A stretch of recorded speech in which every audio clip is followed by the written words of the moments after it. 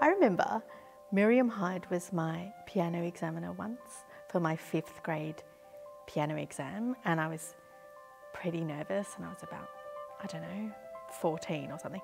And I was there, and the hour clicked around and the door didn't open. The other kid had gone out already. I was like, what's going on? And another 5 minutes ticked by, another 5 minutes. What is going on? And I was getting more and more nervous. And sort of after 15 minutes, you know, Miriam Hyde pokes her head out of the door and says, oh, I'm so sorry.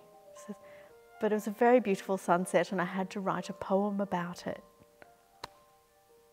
And I couldn't be angry at her because Miriam Hyde, she was very lovely and very warm and nice and everything. So, so trying to be accommodating, just concentrate, get through your exam. She gave me an A. I was pretty pleased, but annoyed.